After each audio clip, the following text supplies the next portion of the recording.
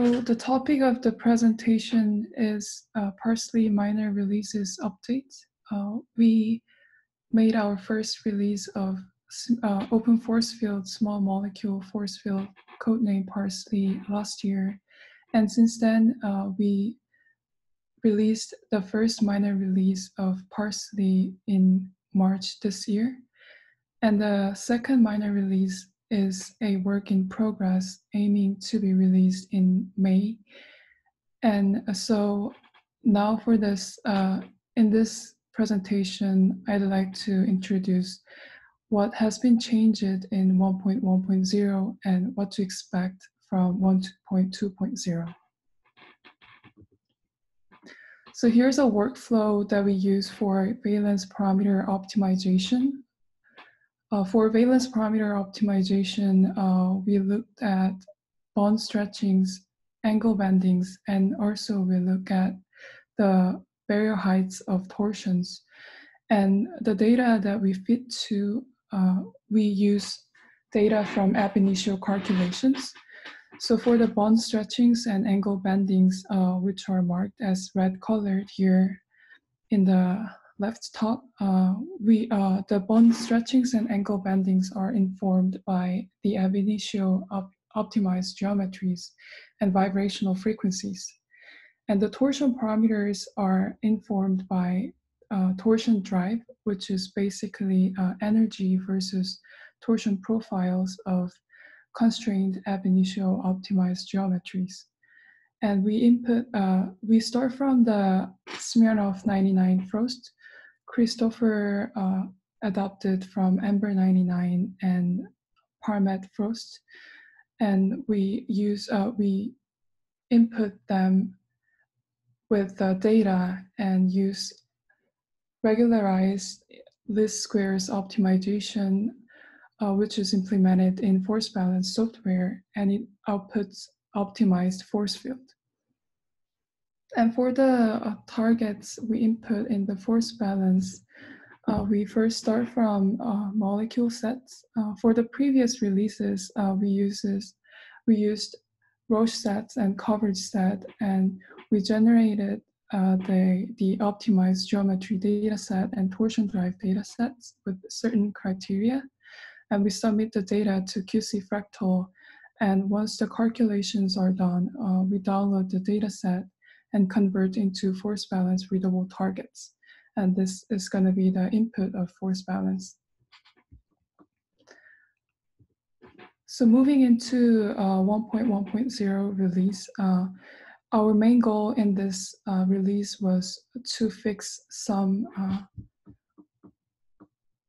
chemical perception problems we were aware of in 1.0.0, and we did fix some problems by modifying some parameter definitions and by adding new parameter definitions.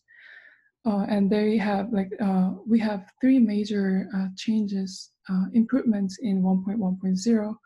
First one is a fix for tetrazole optimization issue. So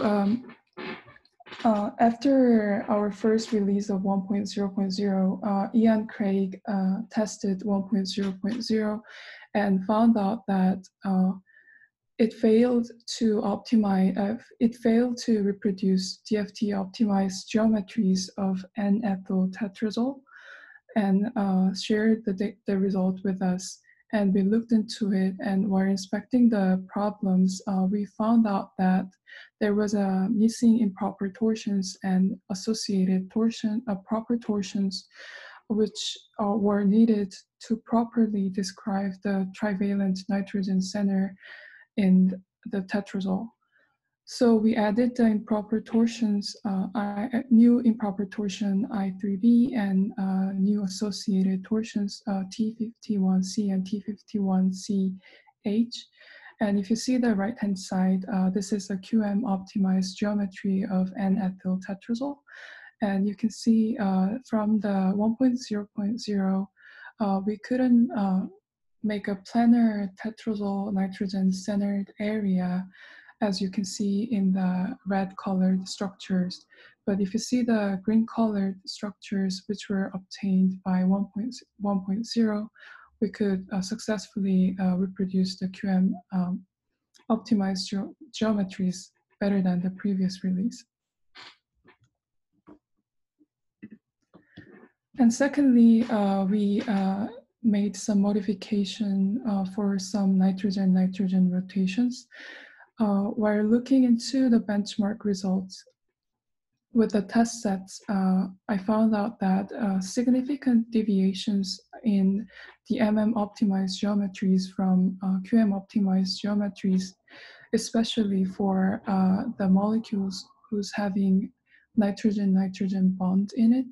So you can see one example here. This is the molecule who's having two aromatic rings connected to the nitrogen chains.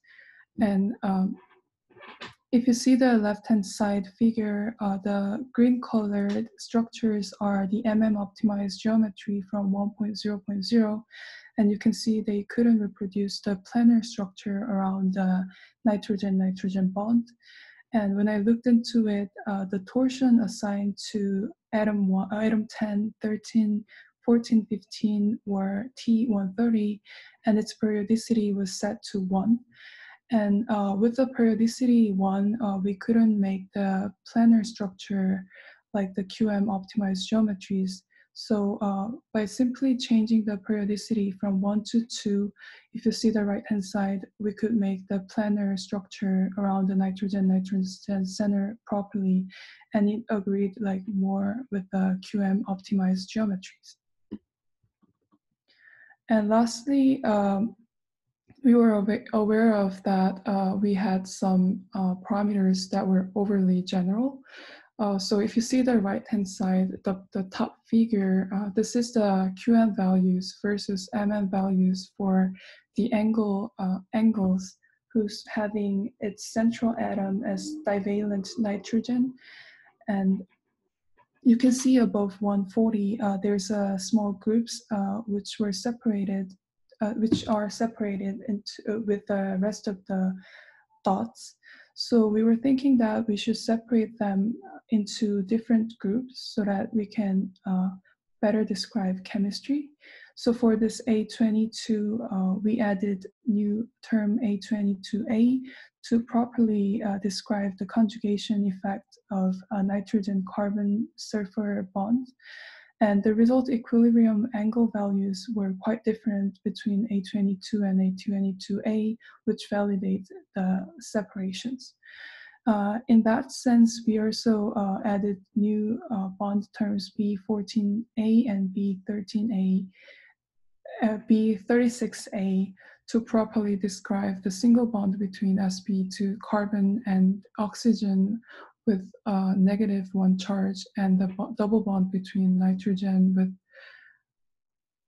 +1 charge and the nitrogen with -1 charge. So these were three major improvements that we made in 1.1.0. And moving into 1.2.0 Parsley, where we were focusing mainly on like modifying the parameter definition to improve force field in 1.1.0, we were focusing on the design of data sets that we are using in the fitting procedure in 1.2.0. So for this purpose, we generated a second generation optimized geometry dataset and second generation torsion drive datasets. And to do this, we added 3 more molecule sets in the generation procedures. With the Roche set and coverage set we used before, we added Pfizer discrepancy set, which contains 100 challenging molecules whose geometries, whose DFT optimized geometries were significantly different with OPLS3. And we also added E molecules discrepancy set, who's having geometries, which were significantly different in Smirnov 99 Frost relative to other force fields. And we also added Bayer sets. And using these 5 input molecule sets, we generated a second generation data set in a way that so that it can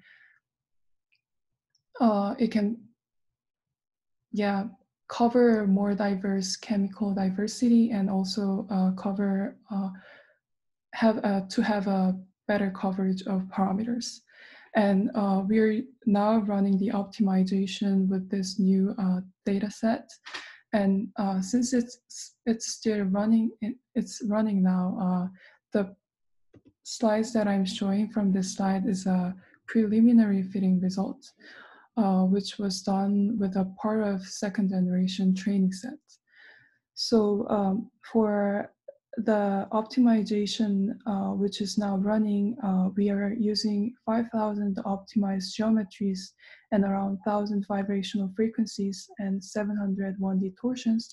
But for this preliminary fittings, we used around 3,000 optimized geometries and 300 vibrational frequencies and around 601 distortions. So we started from the same initial guess that we used in 1.1.0, and using the force balance optimization in 28 steps, we could reach the optimizations. And to see the performance of this 1.2.0 preliminary, we tested them with our test sets. So 2 types of benchmarks were done. First, we checked the QM versus MM optimized geometries. And secondly, we compared the relative energies between conformers at QM optimized geometries. And as a brief overview of the performance of 1.2.0 preliminary, I checked the final objective function value from the force balance single point calculation. So if the lower the final objective value is, the better the force field reproduces QM structures and energetics. So if you see the table here, you can see the objective functional value is lower in 1.2.0 preliminary in both primary and full sets.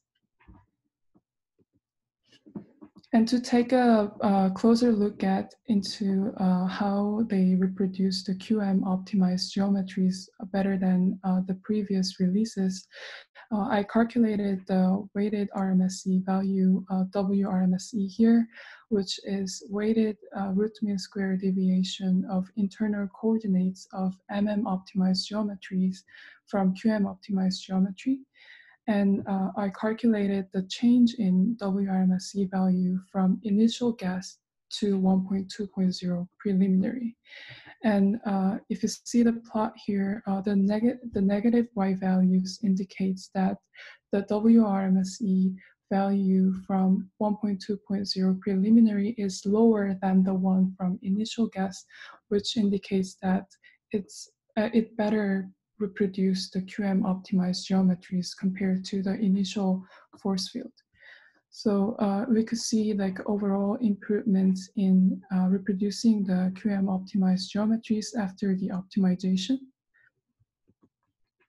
And also I compare the WRMSE value with 1.2.0 preliminary and 1.1.0, which is the previous release, the latest release that we have. And you can see also if the Y value is lower than the 0 value, that means the 1.2.0 preliminary better predicts the QM optimized geometry than 1.1.0. And one interesting thing that I found from this analysis was that for the significantly improved optimized geometries, which had a change in WRMSE value lower than minus 0.25, they were the molecules who's having phosphoryl groups in it. As you can see in the right-hand side, this is one example of the molecule with a significant improvement. And you can see the transparent red structure is the optimized geometry from 1.1.0, and the green structure is from 1.2.0 preliminary. And if you focus on the transparent red structures, you can see the hydroxyl hydrogen is located too close to the neighbor oxygen, which forms a unwanted strong intramolecular hydrogen bond interaction. So from this 1.2.0 preliminary, we could remove this unwanted intramolecular hydrogen bond, as you can see in this figure. And also to see the reproducibility of relative energies between conformers, I calculated the relative energies at the QM optimized geometries and calculated the change in relative energies and a difference between relative energies and relative QM energies, and made a distribution plot here. And the way I used two different ways to calculate the relative energies. The left-hand side figure is for the left-hand side figure, I calculated the relative energies by taking the difference of energies and the energy at the QM minima. And for the second figure, I calculated the relative energy by taking the difference of energies with the energy at the minima. And as you can see here in both plot, 1.2.0 preliminary centered more into a zero compared to the 1.1.0 with the lower value of mean absolute deviation value. And also in the second figure, you can see the right-hand side tails dies out more quickly than 1.1.0 in 1.2.0 preliminary results. So these are preliminary results that I have. So now the optimization for 1.2.0 is running now, and we're expecting to see the similar improvement in the 1.2.0 candidate as well, like we see in the preliminary result. So thanks for listening to my talk, and please look forward to the next release of version 1.2.0 Parsley. Thanks.